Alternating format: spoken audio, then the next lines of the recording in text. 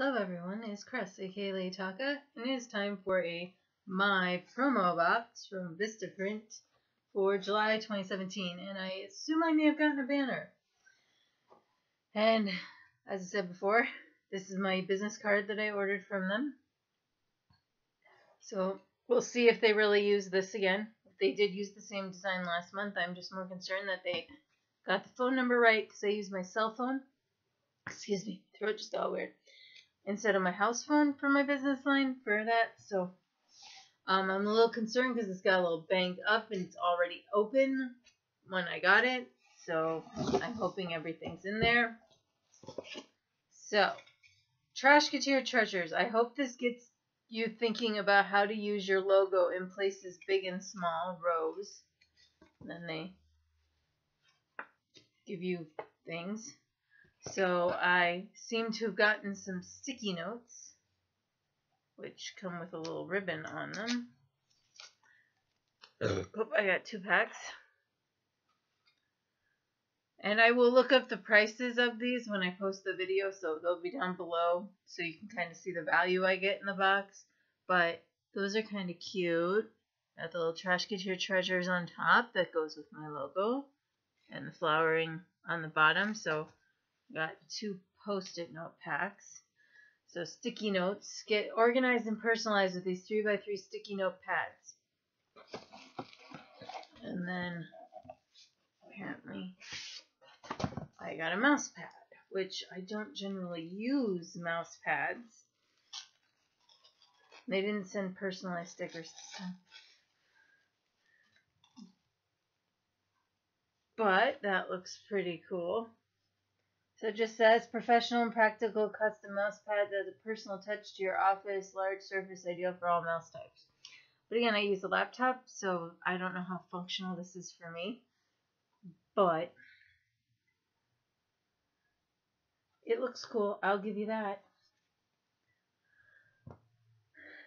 So apparently they only send me 3 items this month because one of them is a banner. Durable, versatile. Banners build brand awareness and promote products and services. Now, my one concern is it seems to be going up and down instead of back to front. But, oh, good, they used my cell phone number. And it doesn't seem to have grommets or anything on the end, so I guess I'm just supposed to stick it on the wall. But it says, Trashketeer Treasures, giving new life to dead things. My email and my website. And it has the skull on the bottom. So it's all coordinated. I was just hoping if I was going to get a banner, it would go this way so it could go on my table. But that's interesting. And I don't think I got $10 off card. I only got these 3 things, so I'll have to look up the value and see what the value is on that. Last month I got a 4 items and a $10 off card.